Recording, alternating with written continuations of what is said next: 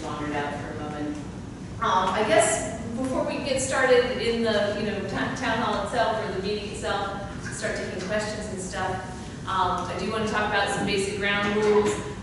We had one of these earlier this week, well last week I guess on Saturday, and everybody was very sedate and not rambunctious, and you guys seemed like a very civilized, fantastic crowd. But what we're going to do, just for ease of use, is that we have index cards for the questions. You got those when you came in. So if you want, Ray will be coming around. If you need another index card, you need a pen, you want him to pick up the index card that you have, raise your hand and he'll come around and get those from you. He's just taking them and he's, I think, trying to, if he can, group them as best he can in terms of topic area. But sometimes we get multiple questions in the same topic area. And I'll do my best to address everything. I guess we can go ahead and get started. Well, thank you guys for coming out today. I'm Jennifer Wexton. I represent the 33rd District in the Virginia State Senate. So my Senate district runs from Leesburg in the west to Herndon in the east. I have been in the State Senate since 2014, and I am truly kind of an accidental politician. I really don't consider myself a politician. I went into politics or into the State Senate because I wanted to help people. It's why I went to law school. It's why I became a prosecutor. It's why I was an attorney for kids who've been abused and neglected. It's why I became an attorney and later a special justice in mental health commitment hearings, and why I served as a substitute judge in our courts in Loudoun County. But now that I'm in the State Senate, I bring those same values with me to being a public servant in the State Senate. And I truly believe that being a public servant means that I am here to work for you. So my door is always open. Today I'm holding a town hall not as a state senator, but as a candidate for Congress. Our current member of Congress, Barbara Comstock, is refusing to hold in-person town halls. So I'm coming into the 10 to hold one for her.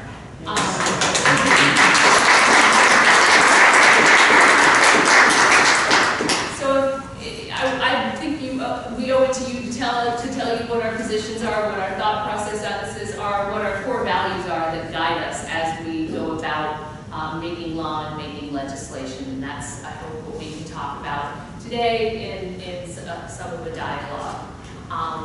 Back to my service in the State Senate, a lot of what my background was in, as you know, was public service, and that has really impacted a lot of the legislation that I have brought in the General Assembly.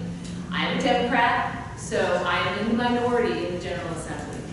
Every single piece of legislation that I pass, I do on a bipartisan basis. I need to work across the aisle, and I'm happy to work across the aisle, because one-sided solutions are seldom successful. And I think it's important that we have lots of stakeholders and lots of input at the table. So during my period of time in the State Senate, I have patroned over 30 bills that have become law. And I've been able to do that in minority by really focusing on things that are going to be beneficial to children and families. So I've had legislation to keep kids safer in daycares and online. I've had a lot of legislation to help combat the heroin and opioid crisis that we're facing in Virginia. I've had legislation to try to find better transportation solutions, especially for those of us in kind of the outer suburbs. And most recently, I've even had some success in helping to combat the school-to-prison pipeline and stop excessive suspensions out of our schools. But that's just a part of what I really worked on down in Richmond. So I am here to hear from you and find out what questions you have. Ray is going through cards. I think he's going to bring me some soon. Looks like we have a lot. I think we have the room until about 8:30, so we'll do our best to get them all in order. Thank you.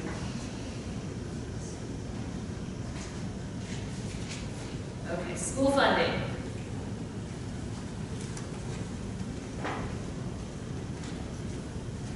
School funding. How can we get more funding for Fairfax schools? Facts. fund SOQs and only funds 22.9% of Fairfax schools. The state funds 48% in Prince William and as much as 80% elsewhere. That's true. In 1975, the federal government passed rules for special ed students that promised 40% funding.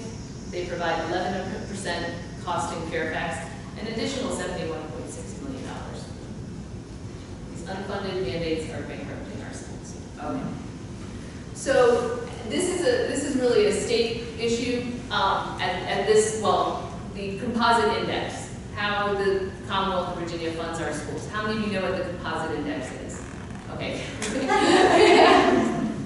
Okay, we got a couple people who, you may have heard of it. Okay, the composite index is a formula, an algorithm, into which the state decides how much of the state share goes out to for the median spending per student, okay, goes out for each locality throughout the Commonwealth of Virginia, each county.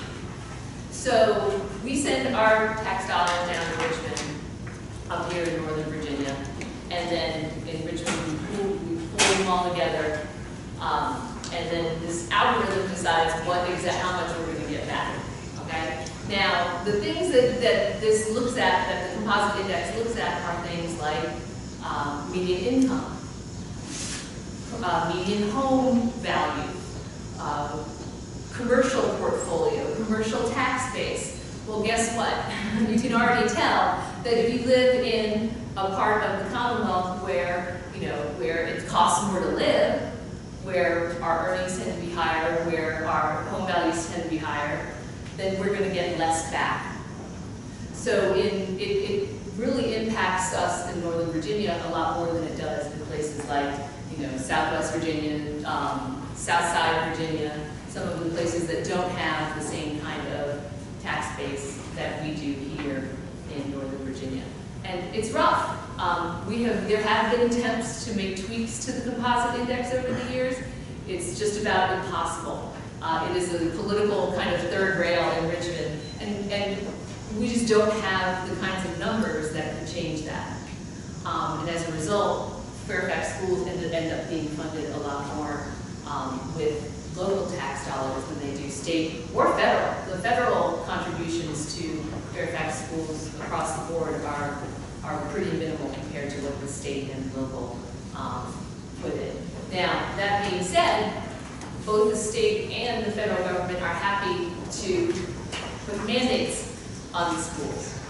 And some mandates, like that children in special education will get a similar or equal education to their colleagues or their fellow students who are not in special education, are great, and I think that they're necessary, and I support them. But there often is an effort to overburden teachers and school systems with requirements that don't necessarily help outcomes for students. So we recognize that, but the problem is that things take a while to work their way through the system. So things like that we've been doing at the state level include SOL reform. We have, too many SOL tests. Do we have anybody here who's a recent high school grad or in high school or has been in the public schools before? Teacher. Teacher? Oh, teacher, even better. Okay, so do you find that you spend a lot of time teaching tests, or you did as a teacher? Or teaching to prepare for the tests? Yes, but even worse is administering the tests. I mean, for 2 weeks, instruction stops. Every computer in the building is hauled into areas where kids can test. While the 7th graders are testing, the 8th graders need something to do, or your high school kids, half your class leaves to go to test. You still have the rest of the class there. So everything stops. Right. And teachers are proctoring tests and not getting planning time, and kids aren't learning anything. All we're doing is testing for weeks. They're learning to take that test. They're learning to take that test. And these aren't the skills they're going to need in the real world. So we are making an effort, and I know that some localities are ahead of the curve as far as we are statewide and what we see coming down from the federal government in terms of really trying to come up with innovative ways for kids to learn, to be collaborative, you know, to have group work, to have project-based learning, where they actually do something and where they build something from start to finish, not just memorize a bunch of answers to multiple choice questions. So these are some of the challenges that we see, and I know that sometimes things seem to move slowly, and then, you know, when you have a new administration move in, they come in with a whole new set of requirements. But I will tell you that just what I have observed through my time in the General Assembly is that we're really trying to better prepare our kids for the jobs of the future, and that's what we're working on. Student loan debt related to education. How can we help our community escape this burden? Many students have loans with interest rates that are driving them into bankruptcy, and they will never get out of debt. Well, first of all, you don't want kids with student loan debt to be in bankruptcy because they're not dischargeable in bankruptcy, for one thing. But yes, college has gotten way too expensive, and it's impairing kids' abilities to go out in the world and do the kinds of jobs that they're choosing. I think that there are several things that I believe we should do to help deal with this problem. First thing, or some things I have done, I think we need better ways of financing school for kids. So, for example, how many people have ever refinanced a mortgage? Yeah, okay. Well, you can't refinance your student loan debt. You should be able to do that. And that's something that I think is one aspect of what can be. We've been working on and have been exploring in Richmond as a possibility with a student financing authority that would allow for that sort of thing.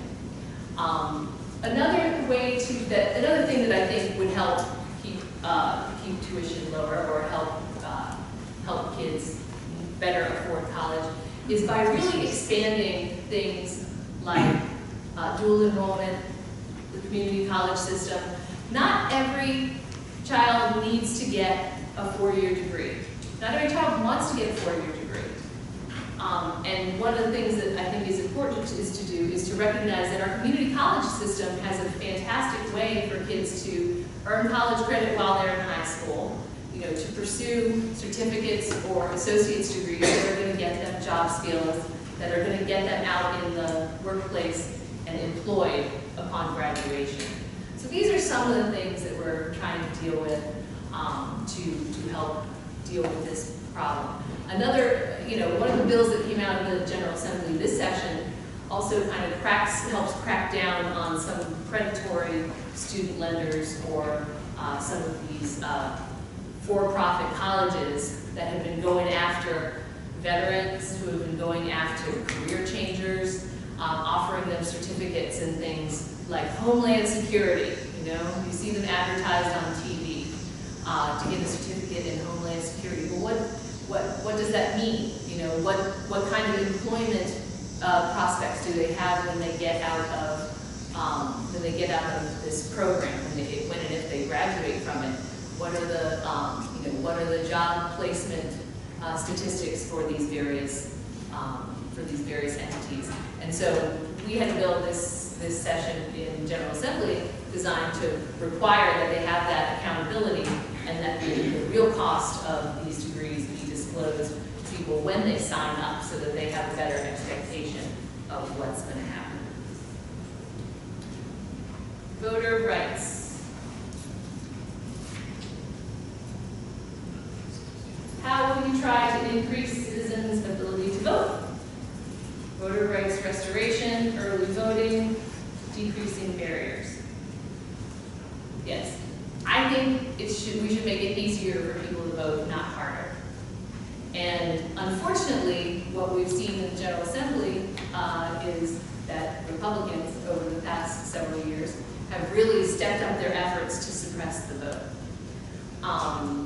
It started, with voter ID, and now reasonable, common sense legislation that we have had to expand people's access to ballots and to get people to vote have been shot down every year probably 10 years, there has been a bill. We do not have early voting in Virginia, okay? We have in-person absentee that you can do before, or you can absentee vote before election day, but we don't have technically early voting when we open the doors to the board of elections and everybody can come in. But there are a number of excuses that will let somebody vote absentee if they need to. For example, you're working outside the jurisdiction and you're going to be gone for, I think it's more than 13 hours. You know, you have a medical condition and you can't stand for some period of time. You're going to be out of town. Those are things that you're allowed to vote absentee. So I was elected in a special election in January of 2014, and we happened to have a very large snowstorm on my election day. This is the year of the polar vortex and all that stuff. It was a really bad winter. But my election day dawned with snow coming down, and it ended with 8 inches of snow on the ground. So, you know, obviously it would have been nice if people could have gone and voted ahead of time. And I have a number of senior living communities in my district, and a lot of those folks told me, you know, it was hard for us to make it out to vote in the snow in your special election. Why can't senior citizens vote absentee, no excuse? Well, there's been a bill in the General Assembly for at least the last 10 years that I have patroned and carried on more than one occasion, and a number of my colleagues have as well, that would allow senior citizens to vote early absentee, only get shot down. We managed to get it out of the House a couple times. Most recently, this year, it did not even make it out of the Senate. And when we brought it, you know, some of my colleagues and myself, and you know, and it had been passed out of the Senate on a bipartisan basis years prior, but this year it became a party line issue, and it was shot down on party lines. I don't really get that. I think we need to make it, you know, easier for people to vote, not harder.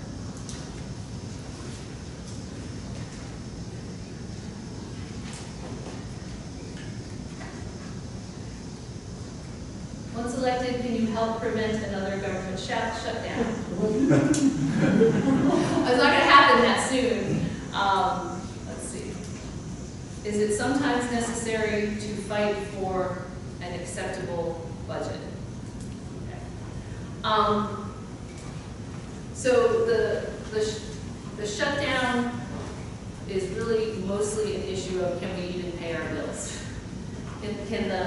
Are we willing to appropriate the money? Are we able to appropriate the money that we've already decided, you know, that we're already on the hook for? Are we going to is the United States going to default on its debts, on its obligations? I certainly would avoid a shutdown at all costs. I'm very concerned when President Trump starts talking about that we're going to shut down the government if there's no money for this wall in the budget, if you guys don't start ponying up some cash, especially, you know, when we consider the disaster of Hurricane Harvey and how much federal relief is going to be necessary to even try to bring some relief and some help to those people who are devastated down on the Gulf Coast. So I don't think that brinksmanship is helpful. I don't think that grandstanding is helpful. You know, these are tough decisions. These are tough issues where we all need to work together, not be coming out and demagoguing on particular issues. So yes, especially here in the 10th, because here, you know, we have so many federal employees. We are so dependent on keeping the federal government open and all of, you know, people who depend on that. I mean, who remembers 2013 and how terrible that was when the government shut down last time? I would go do anything I could to stop that from happening.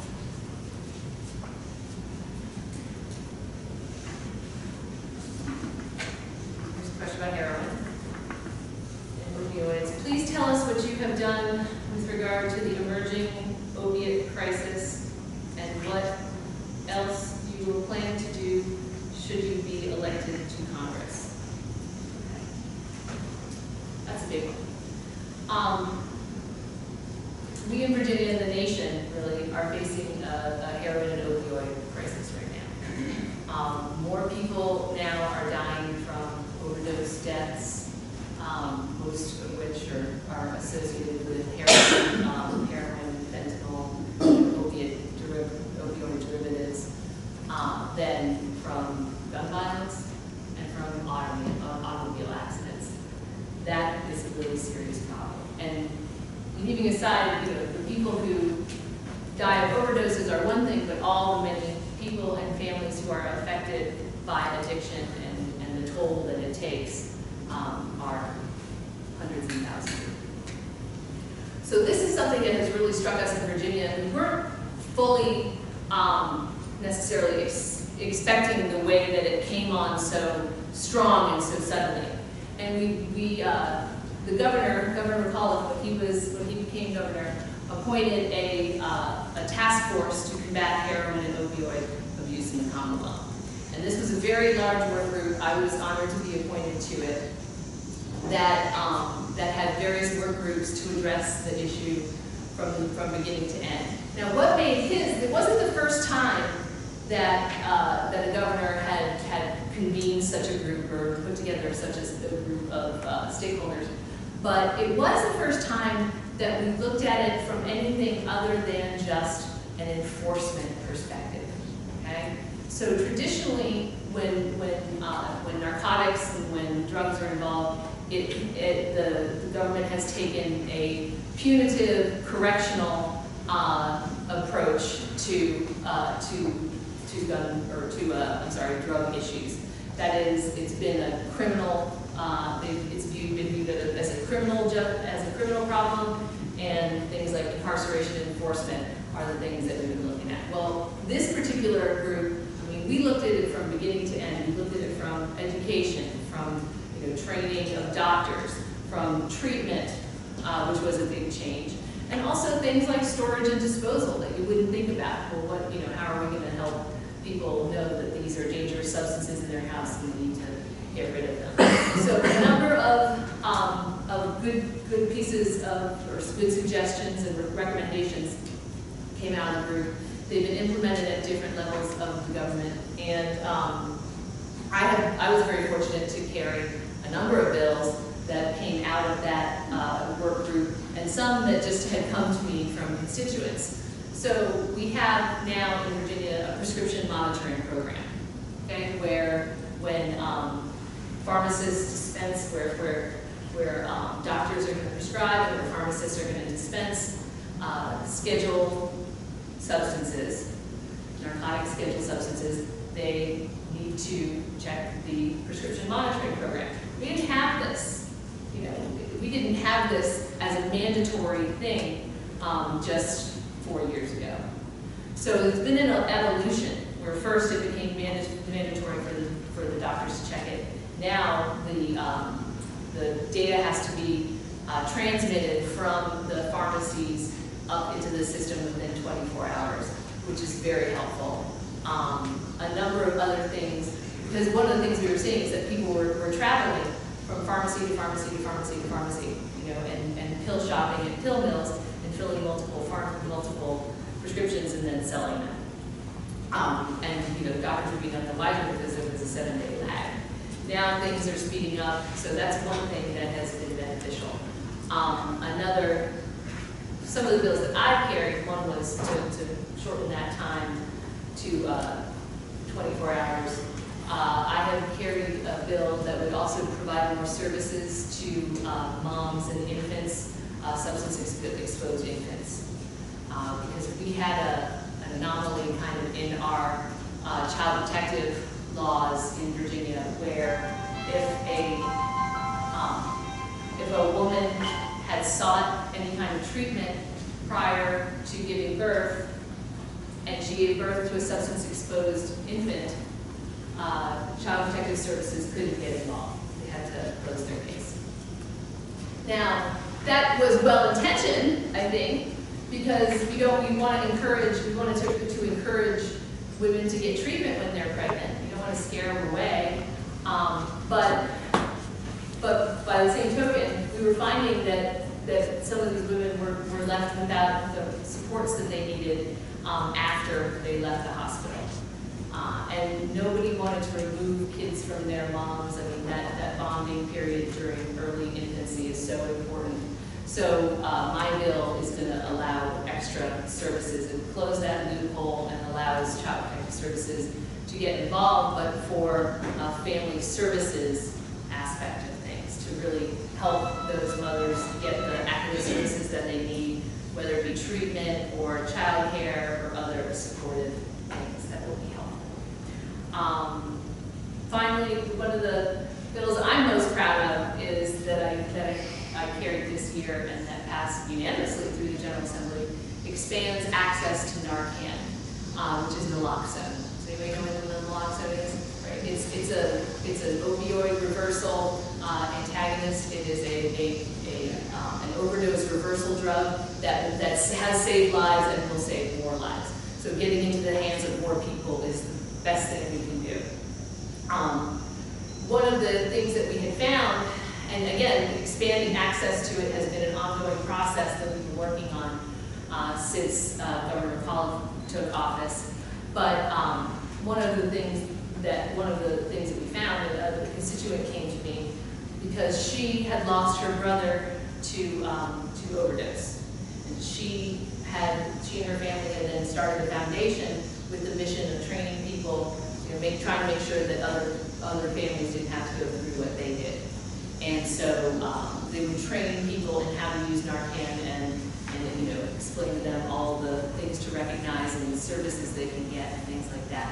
Well, they were able to train people in how to properly administer Narcan, but they couldn't distribute Narcan to the people at the trainings. And this was just because of a regulatory scheme that we had in Virginia and the way that the substance was scheduled. And just the people had to go and take another separate trip to a pharmacy and they could buy it. They didn't need a prescription, they could buy it behind, they just requested from the pharmacist and buy it. But there was a huge drop-off. They were losing about 50% of their people, never filled the prescription. So she came to us and said, can you please, find a way for us to distribute this? And it was very satisfying. My assistant and I, we contacted all of the stakeholders. We got in touch with people from the Department of Health, the Board of Pharmacy, Department of Behavioral Health and Developmental Services, the administration, the Attorney General's office, and we all said, okay, what do we need to do to make this happen? This is an important priority. And we did. We expedited everything. Everybody agreed it was a fantastic bill, and we got it through the General Assembly, and now it's law. So that was very satisfying. At the federal level, we need to redouble these efforts because these are all good things that we're doing, but we need to put more money into treatment. We don't have enough beds in inpatient treatment. We don't have enough outpatient substance abuse treatment access, and it's a tough habit to break. I think we need to deal with everything from the supply side and the demand side. So yeah, I think continuing to crack down on predatory dealers is great, but we also have to try to get help for the people who are the users, things like drug courts, things like that. So those are the efforts that I would continue in Congress.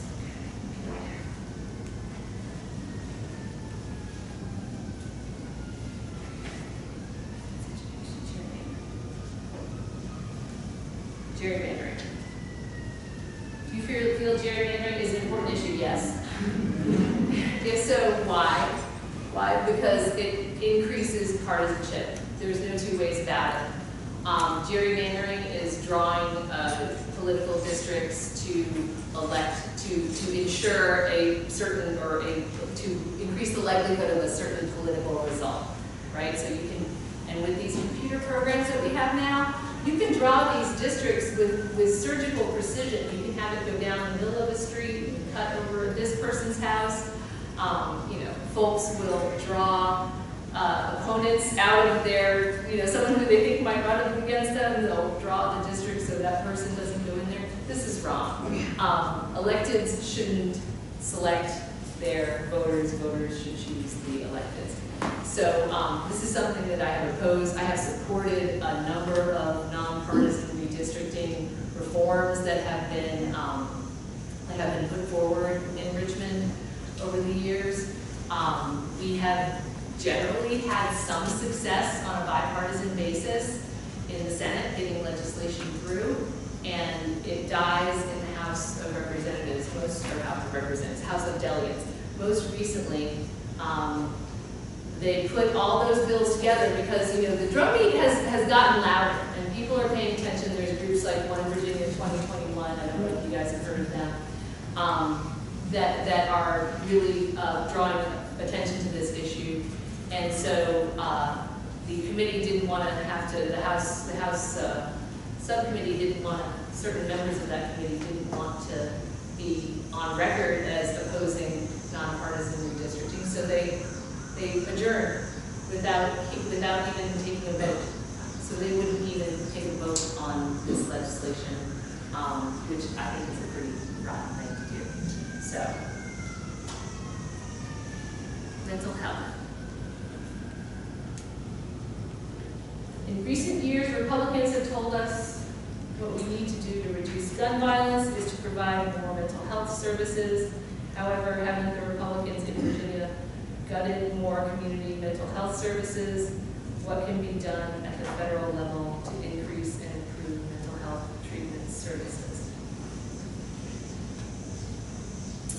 So this is something that is very near and dear to me because of my work doing involuntary commitments. And I did involuntary commitments for many years as an attorney and as a special justice, both before and after the Virginia Tech shooting. So, you know, I've seen a lot of, you know, how the process works, and there have been some reforms made, but we still have a long way to go. In Virginia, the Deeds Commission is working on recommendations about what we can do to improve access to mental health treatment in Virginia. And one of the barriers that they're facing is that we haven't expanded Medicaid, right? So there are several hundred thousand people who would have access to treatment that they aren't getting now because of our refusal to expand Medicaid. Now, that being said, there are still other folks and other things that other people who need more services. It is finally, mental illness is becoming, the stigma is lessening. For so many years, there has been such a stigma and so much shame associated with this, even though it touches every family, really. Everybody can point to something. And it took something like my colleague, Cree Deeds, being viciously attacked by his son, who then committed suicide, for it to get the kind of attention that it needed. There is still so much more to do at the federal level. Unfortunately, a lot of the programs in the Trump budget would gut a lot of the kinds of programs, community-based service programs, that help prevent and treat mental illness. So I think the first thing we need to do is make sure that budget never actually passes. Criminal justice.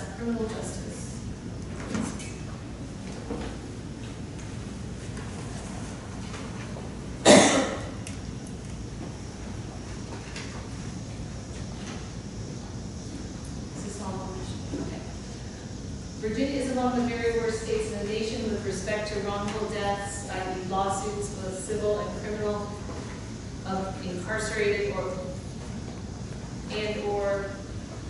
victims of police shootings. The victims are minorities. What programs, funding, or action do you suggest that would deal with this breach of public trust? I don't know that I would concede that Virginia is among the very worst, but I would concede that any wrongful death, any death in custody is too many. This is something that has been a real issue over the years. Obviously, there's kind of two separate sides to it. There's the correctional side and there's the policing side. On the policing side, one of the most important things that can be done is on the policing side is to make sure that we enhance and encourage programs like community-based policing. Community policing, when you have police officers who are in the community, who are known to them, in improving relations between the police and the officers, it improves outcomes for everyone. There are, I've heard police chiefs talk about how they turn things around in their jurisdictions because they got their police officers out of their cruisers and into the community walking the beat, and that made a world of difference both in terms of people who were willing to call them and report that things were going on, and also just feel more protected and invested in the community.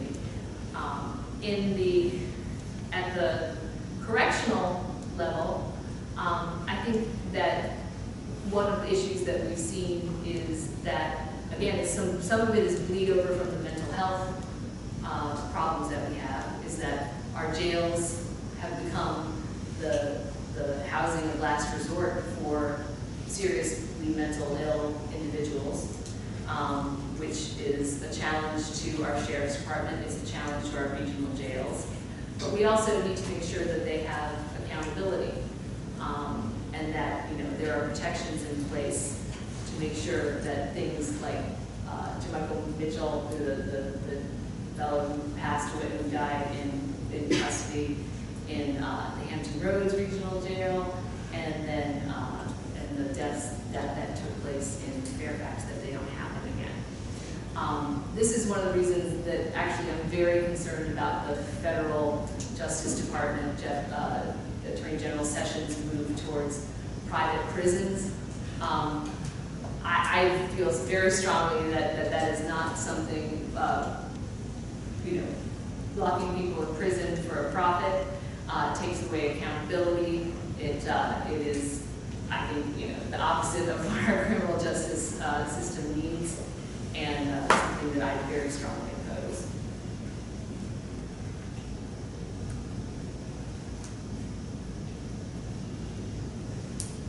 Okay, it looks like we are health. I think we're going to move on to healthcare.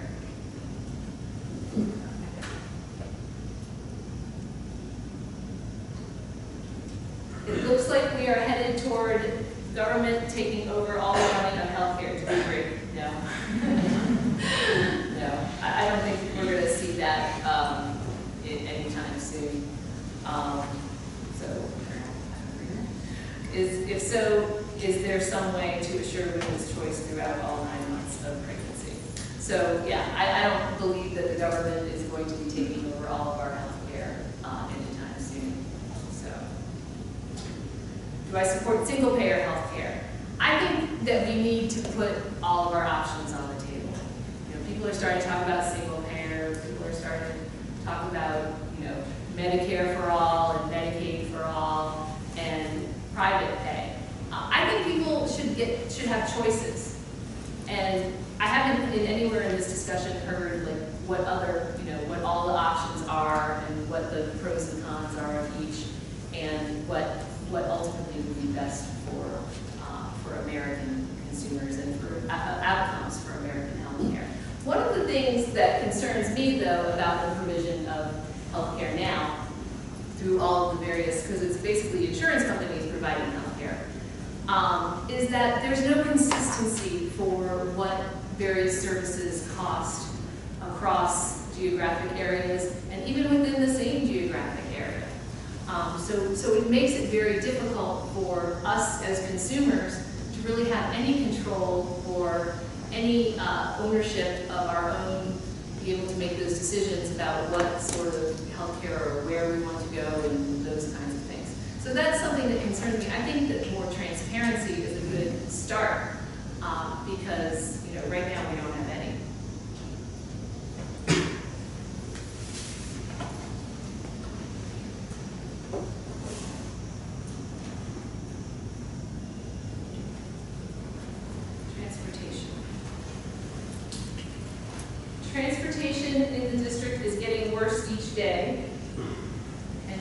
Congressman Connolly and Byer have both talked about the need to raise taxes to handle it, with a gas tax or some other means. Do I echo their assessment? Well, I don't know that I believe that I agree that transportation is getting worse every day. We have made very great strides in Northern Virginia thanks to the bipartisan transportation bill that was passed out of General Assembly in 2013, HB 2313. This has opened up hundreds of millions of dollars to build and maintain roads in Northern Virginia. We're starting to see that infusion coming in and building those roads and creating those new transportation networks.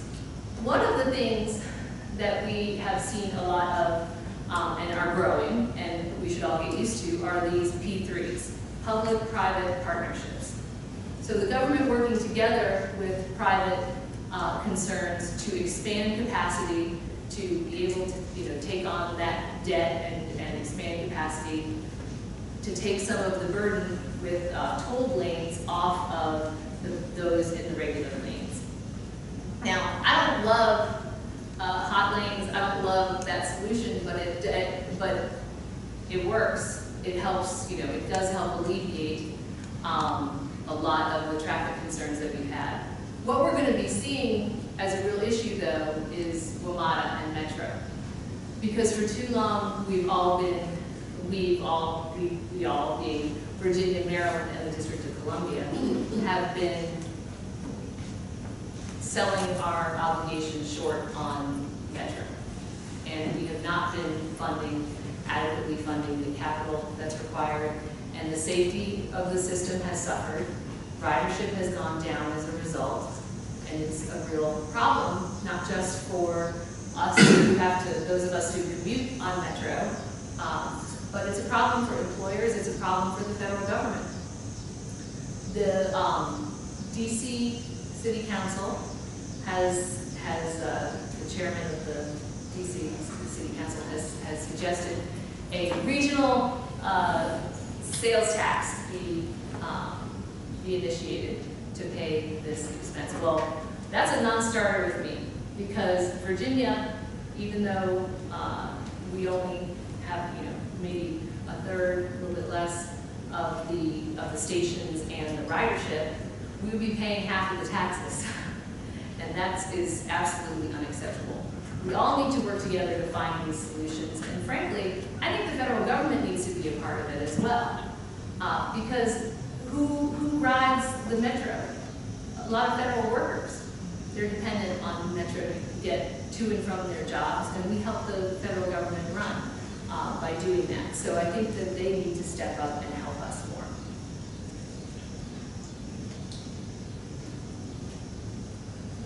Russia investigation.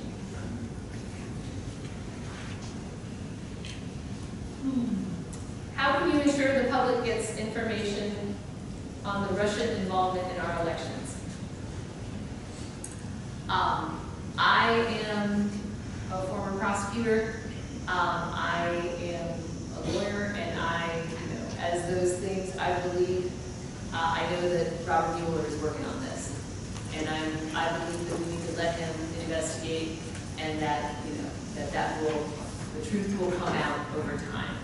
So we just need to be patient and do the best. But I do think at the state level, we need to make sure that our systems are safe from hackers, and we need to make sure that we are, the integrity of our election process, how people cast their ballots, how those results get transmitted to us in the state. We need to make sure that that is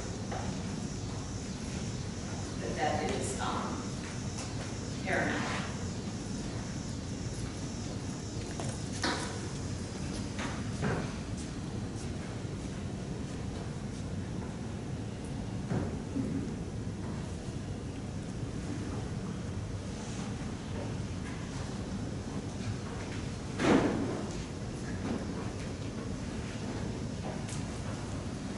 What is your plan to keep government agency's jobs in Nova.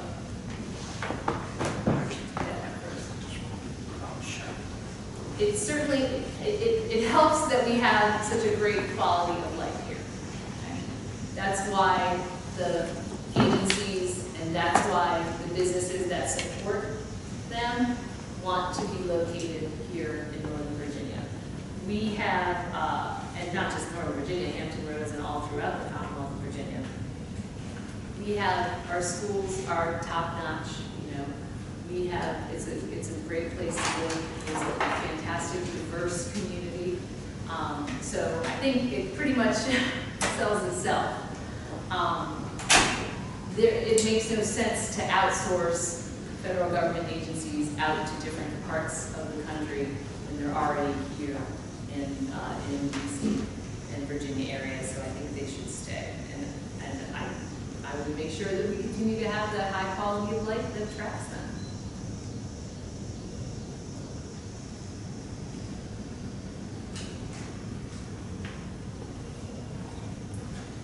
How will you be different from Representative Barbara Comstock on Capitol Hill? Well, I'm confident we will vote differently on many things, but in addition, other than that, I truly believe in being accessible to my constituents, and so my door will always be open. But not only that, I'll be coming out to you and filling you in on what's going on, what our thought process is, what the various issues are. And I will continue to hold in-person town halls throughout my terms.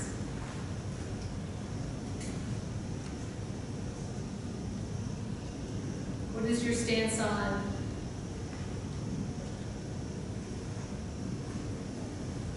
H-1B visas and increases in immigration? Is that what? The immigrant visas, the skilled labor, right?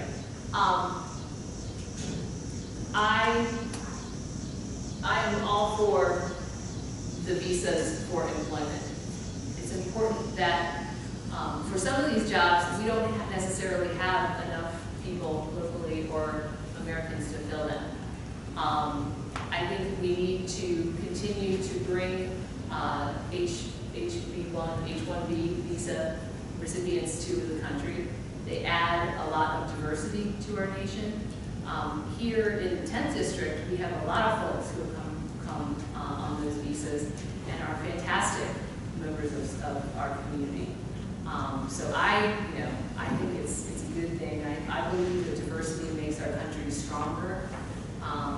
That being said, I think we need to grow all the jobs that are out there to fill. I think we need to redouble our efforts to have workforce development programs that prepare kids for things like these cyber jobs, coding jobs, the computer jobs of the future, of now and in the future. So that was what's my position on net neutrality? I'm in favor of net neutrality. Another thing worth noting is that one of the bills that was pretty controversial this year that I disagreed with Barbara Comstock on is whether your internet service provider should be allowed to sell your browsing history to the highest bidder. I think that is absolutely wrong. Apparently, Barbara Comstock doesn't think that's a problem. I think that there's an expectation of privacy in that, and it should not be sold on the open market.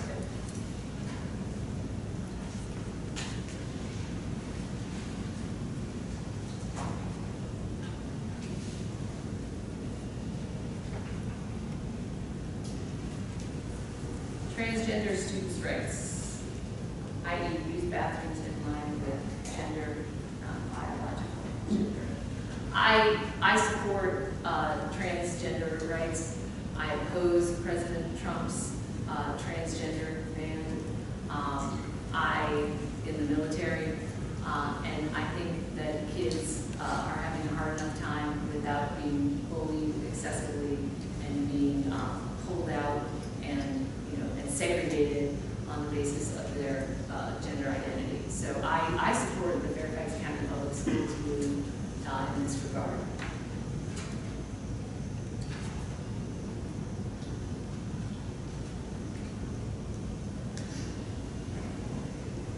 this is a foreign policy question, should American soldiers be deployed in countries like Afghanistan, Iraq, and Syria?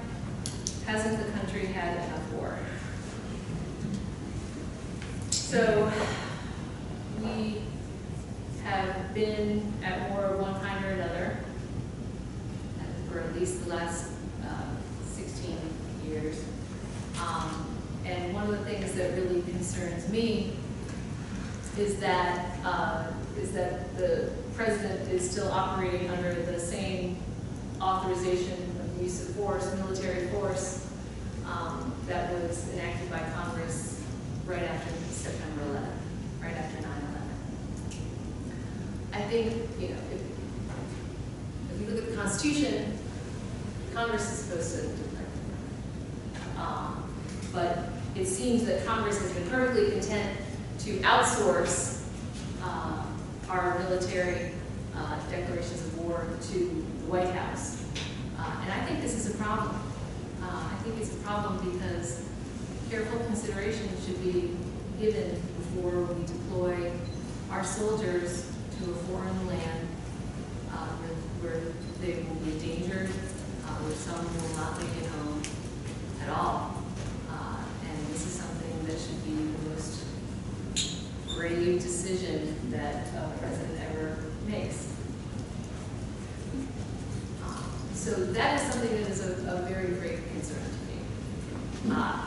Whether we're in those wars, we're in those conflicts, we have soldiers in those countries.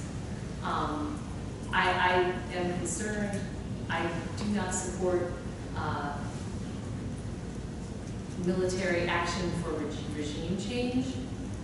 I think that, you know, that is not an appropriate use of the U.S. force, and it does not seem to have served us well strategically over the past decade and a half.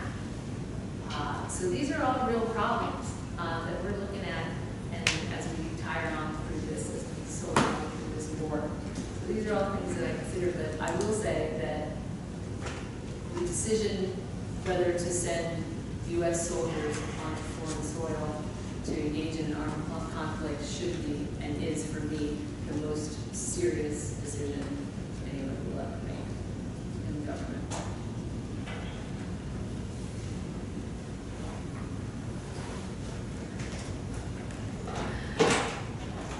You say you support women, but have you done anything for them other than to vote for more abortions?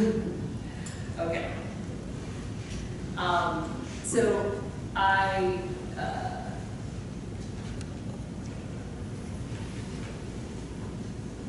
sure how to deal with that question.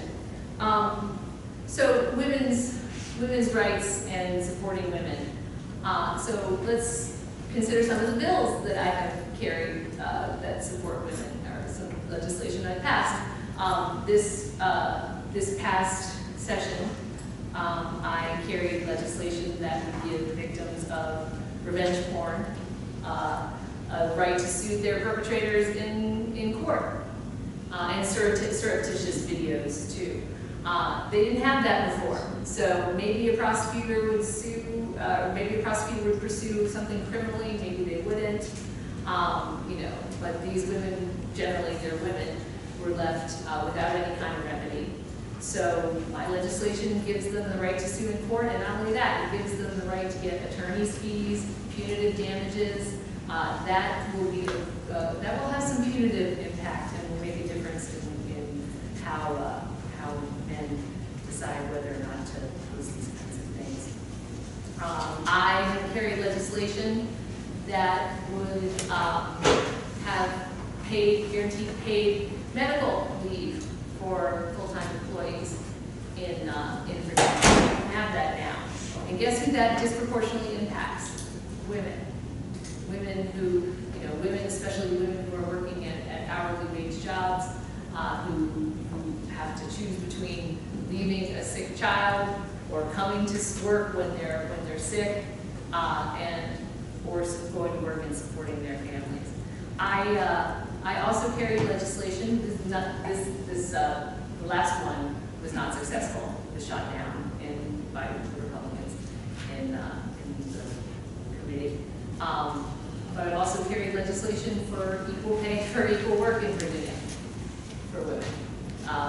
Revolutionary concepts like that, which also were shot down. In my first session, I had a bill that was very well received in public. I didn't realize it was going to be such a big deal, but it allows a woman to breastfeed in public without give her an absolute right to breastfeed in public, because some of my constituents had been harassed while they were breastfeeding. So I would submit that I've done a lot for women. Climate change. How can Virginia avoid a Harvey? Oh yeah, Virginia could get a hurricane as well. So this is a good question. This has been a real source of frustration for me in the General Assembly, because there are a lot of folks there who do not want to acknowledge that climate change is real. Who do not want to acknowledge that it's caused by humans, by our behavior. So we don't actually get to call it climate change. We can only call it recurrent flooding. That's how things get passed. And this is really not helpful for us here in Virginia, because but for New Orleans and that area around there in the Gulf Coast, we are the most vulnerable to sea level rise in terms of our coastline and our assets. And we are even more vulnerable because our ports, Hampton Roads, we happen to have a port which is a major asset here in the Commonwealth of Virginia, but also, very large military base, a naval base, which is going to be experiencing some real problems as a result of this. And it is a huge economic driver, the dependence on the Navy, the shipbuilding industry, the port down in Hampton Roads, which is the other major economic driver of the economy in Virginia, besides Northern Virginia, could be devastating. But here in Virginia, the Republicans in the General Assembly are still doubling down on coal. They, to the exclusion of other energies. So the past, the governor has included in his budget modest amounts for expansion of solar power in the Commonwealth, shot down. Efforts to have more energy efficiency also met with great resistance in the General Assembly. So it's frustrating. We need to reduce our reliance on fossil fuels, explore more solar, wind, things like that. I carried a bill which would have allowed for true commercial solar. So allowed, for example, apartment buildings to put solar panels on their roofs, and then create a system where the residents of that building were able to utilize and purchase that clean power, and that went nowhere. So it's very frustrating. I think that this is something that being said, we have made some progress toward dealing with this problem, but there is generally a perception that, well, it's going to be someone else's problem later on, until it happens to us. And it could be really devastating for the Commonwealth.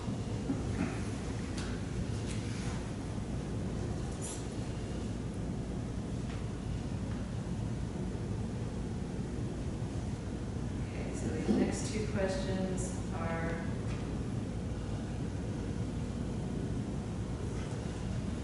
about Pelosi So there's just two questions asking me if I'm going to vote for Nancy Pelosi, which I got the same questions at the other town hall, and I have to admit I really haven't given it much more thought since then. So how many of you, is this one of your top 5 issues? I asked the other group who was sitting here. Nobody? Top 10? Yeah. Can they explain the issue, please? When I'm elected and if the Democrats take the majority in the House of Representatives, will I vote for Nancy Pelosi to be Speaker of the House? What else do we have in mind? Well, I don't know, because you're talking about January of 2019, so I don't know. A lot is going to happen between now and then. So the answer is, I've got things that are actually affecting my constituents today, and you know, all of us here today, and in the next year and a half, and things that are real concerns. So you know, I truly, this has not factored into my thinking, and I don't expect I will have to worry about that until I have to worry about that.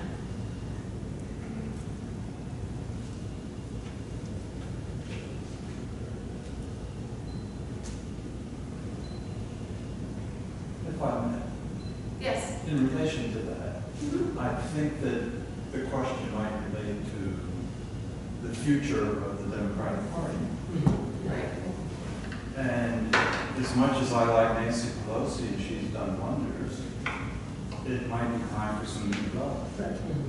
And it might be, but I have no idea who else is even running, what the issues are. So you know, and I'm not saying I will or I won't. I don't see the point in speculating about who might, you know, looking at everybody in the House of Representatives and saying, oh, this person seems to be like a good leader, and maybe we can draft this person to be, because that's not something that affects my constituents right now. But yes, but your point is a valid one, because that's an issue that's affecting the Democratic Party right now.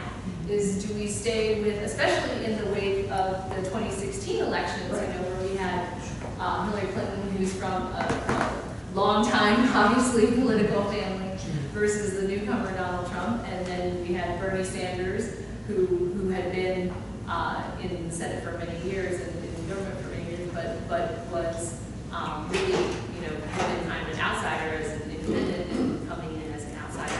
So I get that that's, you know, that's important, and I don't disagree with you that, you know, people want change.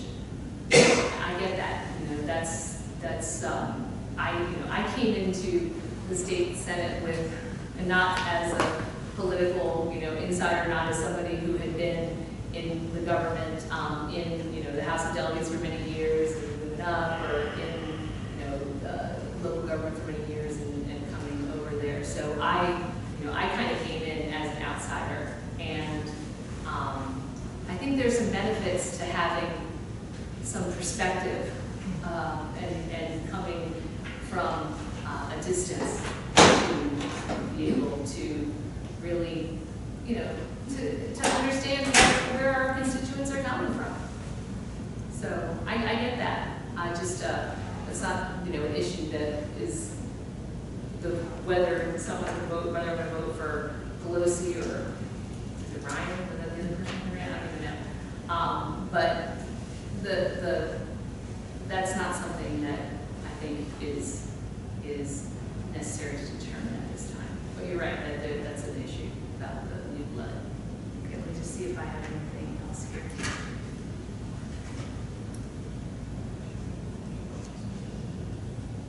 Okay, well, this seems to be related.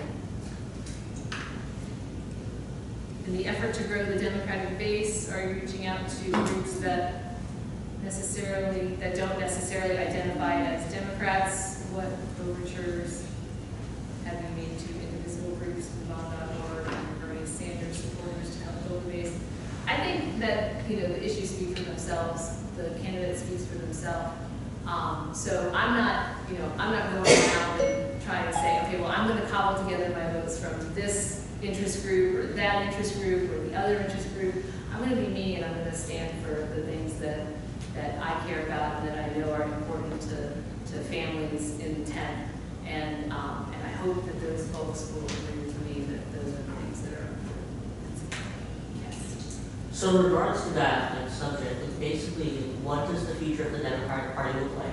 Like, you know, like, because after 2016, it sounds like the Democratic Party message that's been going on for so long, like, politics has changed in this country. So what does the Democratic Party look like in the future? Is there a time for a change? The Democratic Party is the party that looks out for the little guy.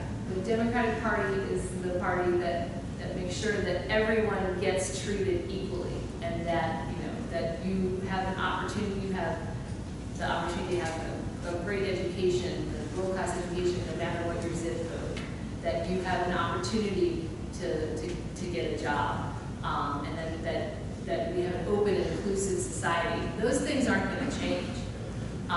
You know, the fact is that some folks are better at a negative message, a message of fear and division. But you know, I was always inspired by hope and change, and by you know, by that message from President Obama. I do think that, you know, one of the things to keep in mind is that, you know, President Obama was swept into the White House on a message of hope and change. Turned out, you know, incredibly high voter turnout, amazing electoral victory, and the Republicans in the Senate and the House of Representatives, they made it their first priority to obstruct and to be the party of no. And that's been what they've done for the last 8 years. Now they're in control of both houses and the White House, but they can't actually govern. So, you know, it's time to just stop with the partisan, you know, attacks. It's time to just think about our constituents for a change. It's time to work together to find solutions. This is what I've been able to do in the General Assembly. I do believe, because I'm an optimist, and because, you know, I just have faith that at the end of the day, there are enough folks there who are there for the right reasons, who really care less about who's going to get the credit and, you know, what's going to be the messaging, and more about how are we going to make actual positive change for our constituents. So, you know, I don't necessarily have all the answers, but that's why I come and talk to you guys, because you can remind me what's really important. Oh, okay. All right, we are running out of time.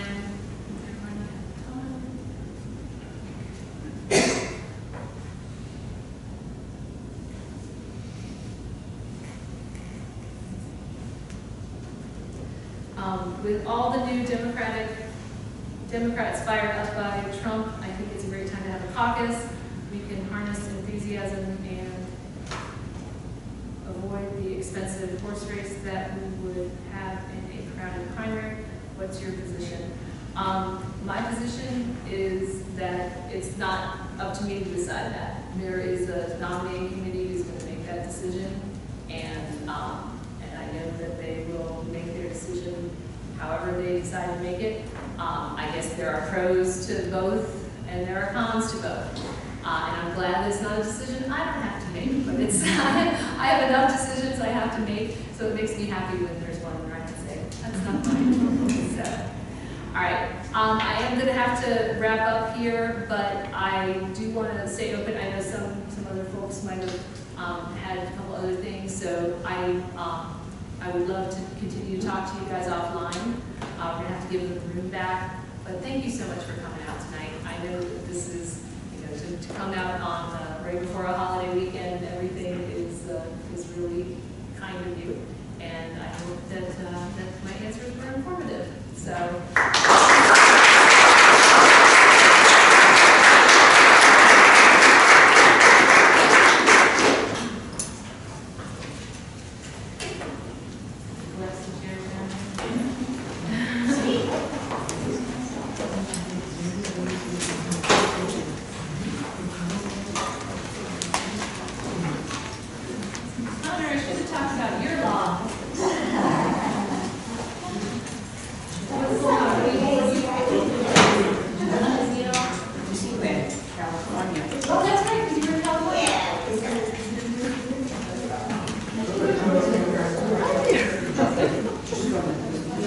About